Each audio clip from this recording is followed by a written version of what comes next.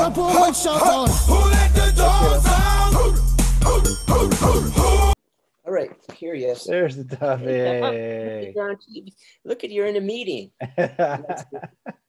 We call him Deacon Duffy. That's what they call him, the deacon.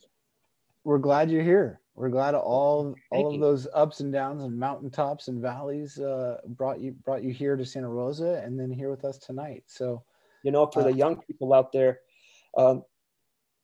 when you're going through dark times, difficult times, trials, and getting your hopes up and things falling apart at the last minute, that's what I went through a lot of times. Or people, you know, it feels like you're in the dark, you know, but you have to go through that darkness in order to get to the light.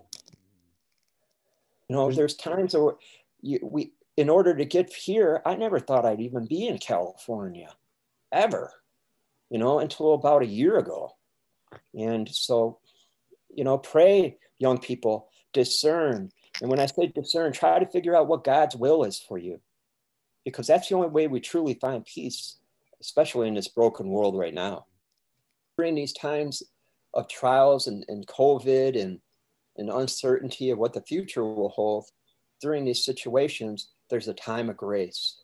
And that time of grace is what the Blessed Mother is full of grace. That means she's full of these gifts and the Spirit that can be offered to us right now. in the chat room for you, Father Aaron. Any good book titles for spiritual reading? Yeah. Let's see here. You know, when I came back to the church, I just devoured Catholic books. You know, The Seven Story Mountain by Thomas Merton, that's a great book on a conversion of a soul. The Story of a Soul by St. Teresa of Lisieux is an amazing book, and men can read it too. She helped me too, St. Therese. So The Story of a Soul by The Little Flower.